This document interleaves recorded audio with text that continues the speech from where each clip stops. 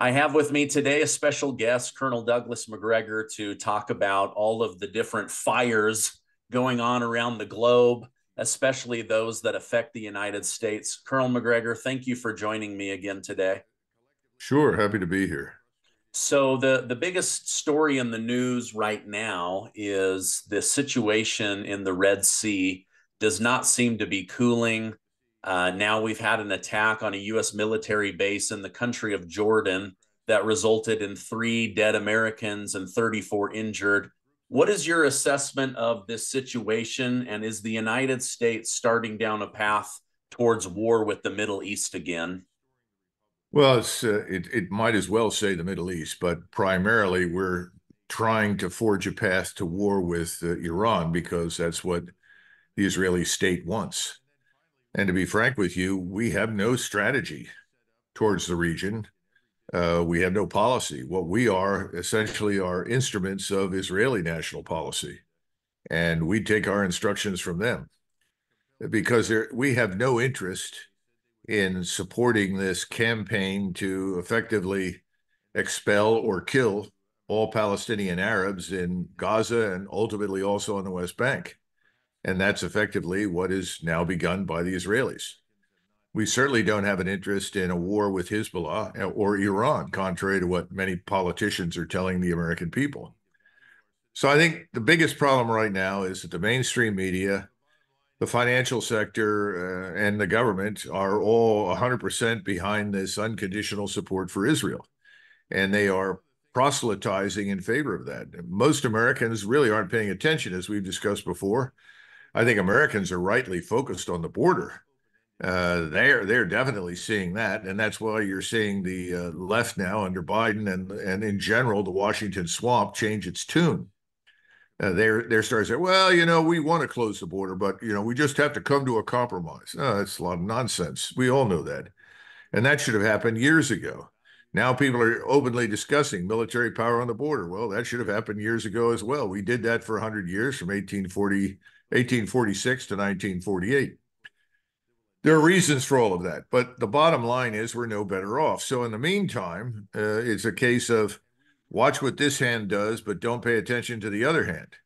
And now that we've had this attack on, it was actually, as I am told, designed to hit Al-Tanf, which is a large American base inside Syria.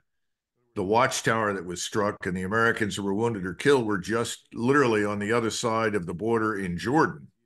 But that was not originally the target. And remember, the Jordanian government has approved our presence in their country. The Syrian government has not. So we are illegally inside Syria. And those soldiers, sailors, airmen, and Marines who are involved in Iraq and Syria, they have no mission except to essentially improve security for Israel, which is kind of laughable because if anybody knows more about what's happening in Syria and Iraq than we do, it's the Israelis. Their intelligence is excellent. And then secondly, a little bit of oil that is squeaking through the system from Turkey into Israel is pretty much going to stop. Mr. Erdogan has dragged his feet on it, but very shortly the Israelis will be without any oil or natural gas anyway. And we are very, very vulnerable. And to be blunt, if the Iranians had done this, they would have hit us. This would not have been an accident. They have precise tactical and theater ballistic missiles. We're dealing with Arab militias. The Houthis are an Arab militia. The Shiite Arabs in Iraq are part of militias. That's what you've got in Hezbollah. All of these people are Arabs. And even though they may be Shiites, they are in solidarity with Arabs in Gaza. And as long as we do what we're doing in Gaza, which is to provide limitless quantities of supply for the Israelis in terms of ammunition, spare parts, aircraft, intelligence, even now we have lots of Americans in uniform on the ground in Israel. As long as we continue to underwrite this terrible policy, well, we're going to be attacked by Arabs in the Middle East. It's very simple. Now, we made a terrible mistake with the Houthis because we beat our chests and said, we will punish the Houthis, we will defeat the Houthis. Well, the Houthis have turned out to be a lot tougher to take on than we imagined, which any of us who knew anything about the region knew to begin with. That is terrible terrain. It's very difficult to run around and identify the targets find the active missile systems and the fighters and do any damage. And these people have been through years of warfare with Saudi Arabia and us. Remember, we backed the Saudis. This produced a terrible famine in Yemen that killed hundreds of thousands and did enormous damage. These people are hardened to it. They're ready to fight and fight and fight. And they're going to do whatever they can to make us miserable until we change our policy. So if you want this to stop, Americans need to answer the question, are we comfortable supporting Israel's policy in Gaza? If we're comfortable with what they're doing as a nation, then that's fine. The government should make it abundantly clear what we're doing. And that means we've got almost 500,000 Arabs living inside the Gaza Strip that have no homes, nothing over their heads, not enough to eat, suffering from all sorts of diseases as a result of bad water, have no power. And everyone in Israel is celebrating because they want to eliminate these people. They see them, after all, as is being told repeatedly, as animals that deserve to be expelled, expunged, exterminated. Interesting. Are we comfortable with that? I don't think most Americans are, but most Americans are not being told the truth. They don't really see what's happening. So we have no policy. We have no foreign policy. Our armed forces are now essentially the pawns of Israel and whatever Israel's lobby in the United States wants. And remember, the Israeli lobby has almost complete control of everyone on the Hill. And they also control the thinking and the policy making. But beyond that, what happens in the media. And the media crushes anyone who speaks up and says, well, perhaps this is not a good idea. Then you are branded as an anti-Semite. The ad hominem attacks begin. If they can, they attack your sources of income. They try to disenfranchise you, destroy your bank accounts, and so forth. This is the way things are played right now in the United States. That's why I say this is not American foreign policy. This is Israeli foreign policy. And that's what's running the show. Yeah. Coming back to some American foreign policy, yesterday, Senator Lindsey Graham and John Cornyn of Texas called for President Biden to directly attack Iran, bomb them into the ground. Tucker Carlson called them effing lunatics that will get us into an out of control war. Tucker Carlson also warned the American people that the Biden administration wants a broader war with Iran. What are your thoughts on Tucker Carlson, his comments? And then what are your thoughts on Lindsey Graham and John Cornyn calling for the destruction of Iran? Well, first of all, I and many others have been warning of the danger of a wider war with Iran that could rapidly become regional and end up including the Russians and the Chinese and potentially others, all aligned against us. This is not news. This is a very real danger. It's also not news, as I pointed out in an article that I published in the American Conservative a week ago. There was 2 parts, one Friday and then Saturday, on the perils of American foreign policy. And it goes into detail about why we militarily are not prepared for a major regional war, whether it's fought in Eastern Europe, in Ukraine, or fought in the Middle East or anywhere else. Our stocks are way down. They're largely exhausted in many key categories, and we have no surge capacity. We can't turn to industry and say, turn out thousands of missiles and millions of munitions overnight. We don't have that capacity. So if we're drawn into this thing, we will rapidly exhaust our stocks. Those things are just completely ignored because the individuals you mentioned, who are obviously benefiting enormously from money that comes out of the defense industry, as well as other foreign lobbies like the Israeli lobby, they have no interest in what happens to us, what happens to the American people, or what happens to our soldiers. If they had any interest in the welfare of soldiers, sailors, airmen, and Marines, they would have demanded the withdrawal of these soldiers from Iraq and Syria and everywhere else in the region a long time ago, because there's so few of them. They're in isolated bases. They're easy targets. Now, what's changed recently, and this is the most dangerous aspect of the whole thing. Up until now, certainly since 1991, on the ground, we have never faced formidable opponents that were organized into armies, into air forces, into air defenses. Most have had no naval power at all. What we faced are loosely organized irregulars, militias, We call them terrorists because they support causes we don't. So you always brand you're an opponent terrorist. Your friends are superheroes, men in white hats. The people you hate are terrorists. These are not third-rate opponents anymore. Iran is a very powerful state. There are 90 million people living in that country. You're talking about a very high level of technical expertise. They have built tens of thousands of rockets and missiles. The Israelis will give you the briefings if you ask for it and tell you what very fine quality work they do, the high quality of their engineers and their capabilities. The Iranians can launch enough conventional warheads on missiles to flatten most of Israel. That's what people don't seem to understand. And they can target us with great precision. Just a couple of weeks ago, we watched as they killed a Mossad agent in his house, excuse me, with his family. And he was in close proximity to the U.S. Embassy. U.S. Embassy sustained no damage. They also went after others, ISIS targets, and these ISIS targets were also affiliated with Kurdish interests because they were united by hatred of Hezbollah and Iran. So they targeted these places and people with enormous effect and accuracy. That can be applied against us. They can hit us in Qatar. They can hit us in Kuwait. They can hit our forces at sea. They can hit us all over the place. And we haven't even begun to discuss the substantial Hezbollah presence that is in Mexico. And for that matter, there are also Islamist elements from the Sunni side operating in Mexico. Large numbers of people driven out of Syria and other Arab countries have found a place to settle in Mexico. Some of those came as a result of being refugees, but large numbers also came there deliberately. This is a war that will have more than one front against us. We have no idea how many of these people have been introduced into the United States through our borders. We think we have recently 9 million illegals, but we may have as many as 22 to 30 million in the country. So you look at the equation, and what you have staring you in the face is the very high probability that if we turn this into a regional war by ultimately attacking Iran or looking for some excuse that we can present to the American people as justifying the use of force, we're not only unprepared for it, we're going to have to fight on all sorts of levels against all sorts of people.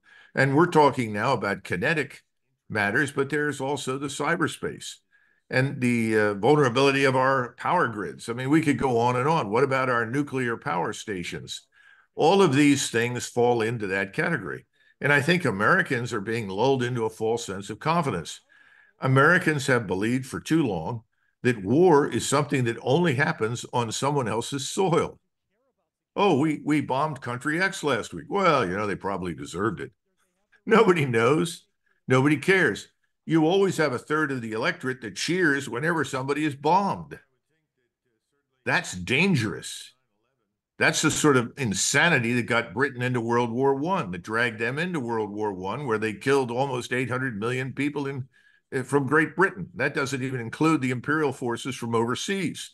The point I'm trying to make is, if we go forward as people like Lindsey Graham and Senator Cornyn want, we risk war on a scale that we have not seen in this country since the Civil War, here and abroad.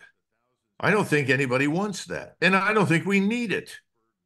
But then again, I hold the minority position in Washington because right now everybody says, absolutely, kill and drive those Arabs out. And by the way, I don't support Arab Islamist organizations that advocate the destruction of Israel either. That's dead wrong. I wouldn't support Hamas under any circumstances, and simply because I don't think millions of Palestinians should be further removed from their homes and driven into exile or killed makes me an agent of Hamas. I'm not. I want Israel to survive. And I'm afraid, and I've said this from the very beginning, as soon as the 7 October event occurred, and it became clear that the Israelis were only moderately interested in the hostages, this was a trigger that they longed for so that they could begin this process of driving all the people that are Arabs in Gaza, in the West Bank, whether they're Muslims or Christians is irrelevant, out of the country. Now, I understand that, But when I discussed this on previous occasions with him, I said, be very, very careful. I don't think you can do this as long as the world is watching, and the world is watching. It's not going to accept this. Well, that's where we are. And right now, Israel and we and the United Kingdom are alone. Yeah. We're isolated. Gee, what a surprise. Yeah. Wow.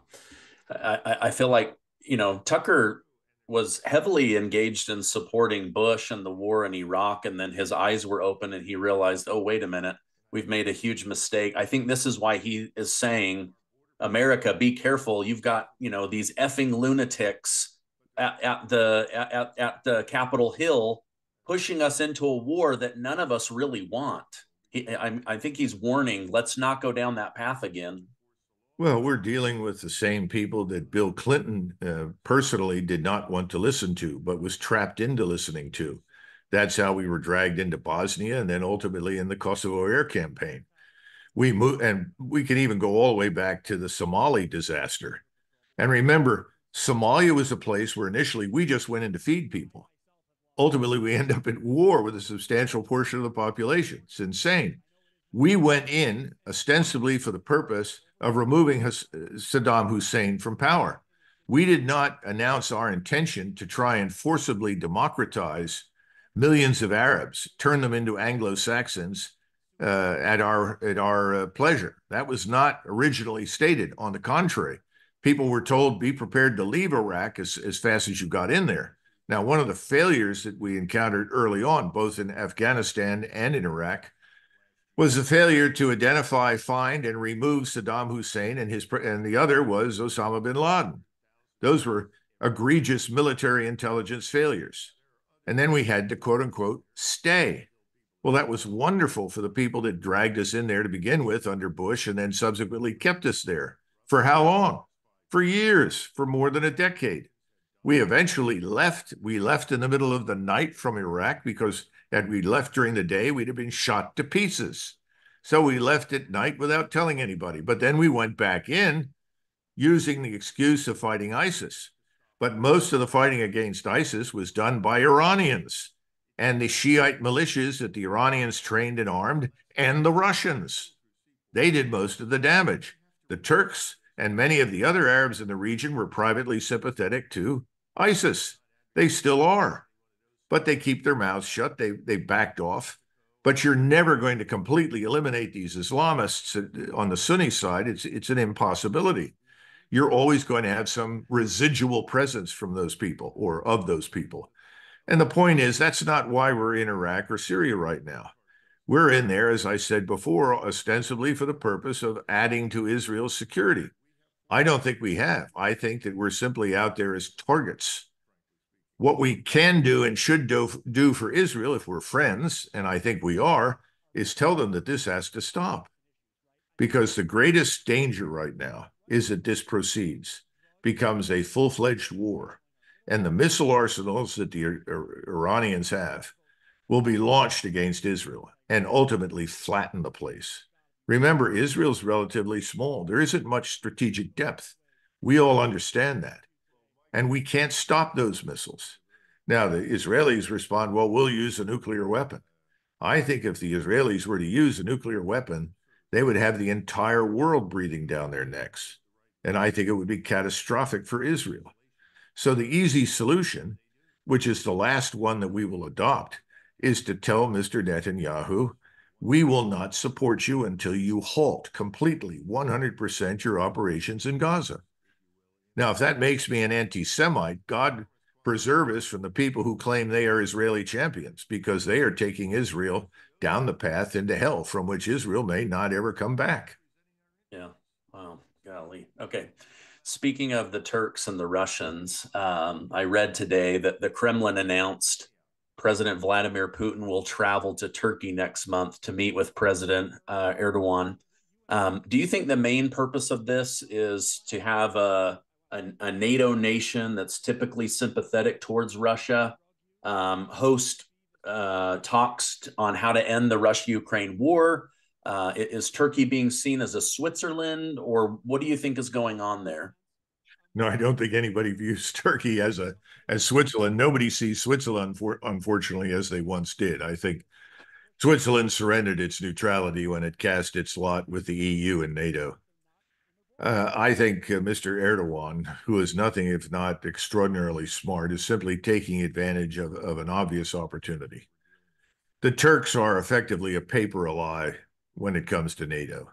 They stay in because that gives them some degree of influence over NATO, and it gives them a channel of communications with us.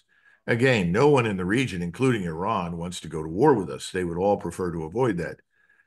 But the Turks have also been bribed recently. Remember, the Turks invested in Russian air defense systems instead of Raytheon's Patriot system. When they did that, we sanctioned them and said they could not participate in the F-35 program.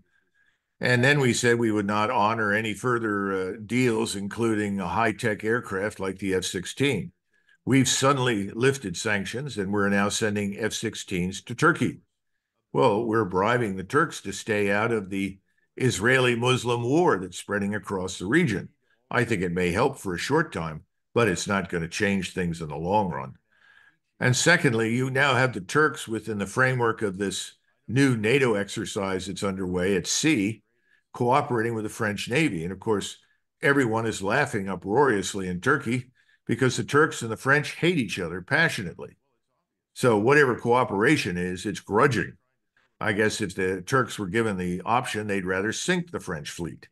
So the bottom line is all of this is flimsy, facade-like nonsense. NATO is comatose. Putin didn't kill it. We killed it when we dragged it into this proxy war that made no sense and then gave Russia the opportunity to demonstrate that it has the capacity to act like a great power. We never had a chance against a nation that was effectively self-sufficient. Russia is now more cohesive, stronger as a nation state than perhaps it's been in decades, certainly not since Tsarist times. We've blown it. We made mistake after mistake after mistake, and that's why the next mistake is let's escalate. Just as I fear in Israel, the Israeli government is going to say, well, we'll take a breather right now on Gaza, take a temporary breather. We'll turn on Hezbollah, and we'll keep working hard to make life miserable for the Palestinians on the West Bank. Well, the war with Hezbollah, if Israel launches it, is not going to go well. Hezbollah is infinitely more sophisticated and capable than Hamas. And most of us are still in a state of shock that Hamas performed so brilliantly against the Israeli Defense Force. That's going to make things worse. And from there, it's a short step to war with Iran. And as much as the Iranians and the Turks dislike each other, they share the same broader interest in the Muslim world, which is to deal decisively with this dangerous state called Israel, which from their vantage point is disruptive, destabilizing, and frankly, very, very dangerous. We don't see it that way because we don't see ourselves logically or objectively either. If we go somewhere and bomb, we're righteous. And whomever we bombed is the enemy. It's the same mentality, but that's not the way the Muslims in the Middle East see it. And remember, and this is something else that is never mentioned, the provocation, the Israeli provocation that went on in the Al-Aqsa Mosque shortly before the Al-Aqsa flood. And Al-Aqsa Mosque is the third holiest place in Islam.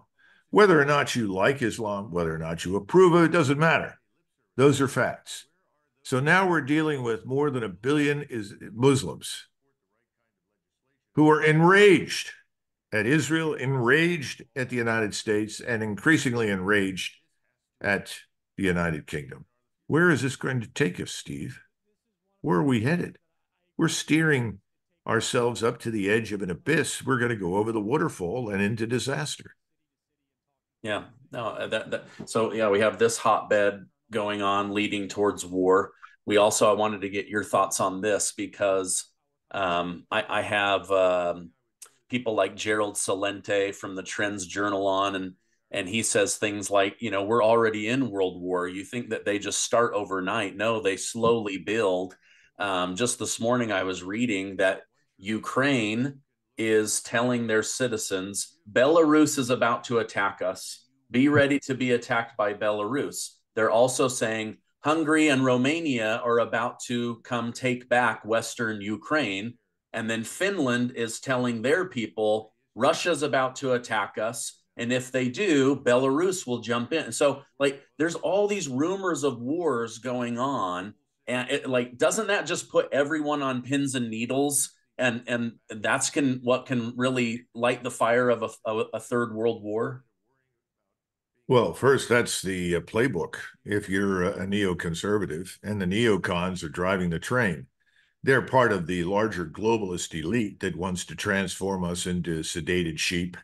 They want to degrade the concept of a human being with a living soul and adopt the atheistic sort of materialistic approach to dealing with people as fungible products or commodities, things that are meaningless in and of themselves that can be employed as they see fit. This kind of Trotskyite logic and thinking was the origin behind the Comintern. And we've become a kind of 21st century version of the same thing. No, you're absolutely right. We are sowing the seeds of discord everywhere we possibly can. Now, can all of these come together and result in a global catastrophe? I suppose it's possible. It's never impossible. But there are a few differences that need to be noted. In 1914, when we saw the First World War break out, all of the major participants were already primed for some sort of conflict. They all underestimated its dangers and its destructiveness, but they were all ready to pounce. They were already in the launch mode. It didn't take much to cause it. In fact, Gavrilo Princip, the man that killed the Archduke, said after he was captured, even if I had never been there and never shot the Archduke, eventually this war was going to happen. Well, there's some truth to that. But what you have is the slow burn today that takes months and years versus the month or so that elapsed between 28 June and the end of July, 1, 2, 3, 4 August. In other words, everyone did not instantly pull the trigger. It took a succession of events. Well, take that same sort of choreography and apply it to the world today. We're not going to see World War III break out this week or next week. It's going to take a few months. I think by April, May timeframe, all the pieces will be in place. And whoever is not involved in the region or externally will become involved. Remember, Russia is closely aligned with Iran. The Russians are not going to allow Iran to be destroyed. By the way, if Turkey entered this fight, the Russians would not allow Turkey to be destroyed. The interesting thing is that Russia and China seem to be very concerned about preserving the international system. We seem hell-bent to destroy it. And yet we're the people that talk about, the rule-based order. What rules? Whatever we say is the rule. Whatever we say, you do. That's all. It's all hypocritical nonsense. It's meaningless nonsense. It's a facade. We're not even enforcing our own laws inside the United States. We're rewarding criminals for their criminal behavior. We're putting policemen in jail. Policemen are afraid to enforce the law. We won't defend our borders. We now have a president who wants to commit federal forces against Texas and anyone else that challenges the right of his party, his administration, the swamp. Just put it all together to open our borders and flood us with millions of people that we did not invite. We can't use, we can't assimilate, we can't put to work. And everybody talks about, well, our economy is growing. It's government spending. We are not growing. Our economy is weak. That's the point. And our financial position has never been more fragile. And it's only a matter of time until the world holds a fire sale on our treasuries. Look, we are going to take $300 billion in assets that are Russian and illegally seize those and turn those monies or assets over to Ukraine, this criminal regime in Kiev that's our puppet led by Zelensky. Now, let's stop and think about that. If you watch this, if you're India, if you're China, if you're Saudi Arabia, pick your country, Brazil, Argentina, anywhere. Why would you want to hold U.S. treasuries? How do you know the rug's not going to be pulled out from under you the way we are pulling it out from under Russia? They're going to start offloading our treasuries. And remember, most of these were purchased when they were at 0% interest. So these things are of very little value to them anymore. It's a losing proposition. But that cascading effect overseas is also going to be felt here because our banks own the same toxic treasuries that are now have no real value. They are a burden, not an asset, but they can't sell them. What happens to us? We're just walking into a giant bear trap. That's the point. Yeah. Oh gosh. No, you make a great point. You made me think of something that Stephen R. Covey once said. He said, "Oh, Jesus has this example of you leave the 99 to go after the one," but he said you can also flip that around. If the 99 see you mistreating the one, they lose trust in the shepherd, right? And so what you're saying is, if they see America, United States, steal this money from Russia and then give it away to a corrupt nation, then these other nations go, wait a minute, what if they did this to us? Let's get out of their paper. Let's get out of their assets. Like you say, that could create a huge firestorm, financially for us here in the United States. Final question. I appreciate you coming on. What are your thoughts on this situation at the border? We have Governor Abbott who's saying, I have the right to defend my state. I have the right to keep my people safe. We are, the biggest loading zone for illegal immigrants coming into the country. I want these other national guards coming in. Let's protect this. And now you have the federal government saying, no, absolutely not. Tear down the barbed wire, let them in, process them faster. But then at the same time, giving lip service saying, we might need to close the border. Immigration's out of control. Does all of the positive talking points out of the Biden administration, is that all just to get reelected? Like, what are your thoughts on this situation? Yes, it's meaningless. Okay. Just ignore it. If it were flatulence, it wouldn't stink up a broom closet. Just ignore it. What are we seeing happen? Well, we're seeing something very tragic. National Guardsmen, just like soldiers in the regular army, are all sworn to uphold the Constitution and to protect the American people. And we're actually talking about a situation where conceivably this president could order federal forces to intervene against guardsmen on the border with Texas in order to open the border to millions more people about whom we know nothing, and many of whom probably present a clear and present danger to our country and to our society. What is wrong? This is not something that the U.S. Army and the National Guard should have to confront. These people serve the same flag. It's no surprise that soldiers being interviewed, these are regular Army soldiers at various Army posts, including Fort Hood, which is now Fort Cavazos, are saying, I'm not going to do it. I agree with the National Guard. We should protect the country. Some of them have said, well, I'll go over to the Guard. Well, that's punishable under the Uniform Code of Military Justice. It would be very sad if something like that happened and we were prosecuting soldiers who have sworn to protect the country for not committing treason. Because arguably, when you look at what this administration is being done, it looks increasingly a lot like treason. Why would you subject your country to this? It doesn't make any sense. Why would you subject your people to this? I was talking to some people recently that had lost their jobs. It's a bad economy, but in some cases, these people had lost their jobs because their jobs had gone to illegals. Well, gee, what a surprise. The illegal will work for less. And then we have to listen to people working for the New York Times or the Washington Post or the Wall Street Journal pour buckets of filth and abuse all over American citizens to say, well, gee, we should be grateful for all these illegals. They're better people. They'll work. Americans won't. Well, Americans want a living wage. Don't they deserve it?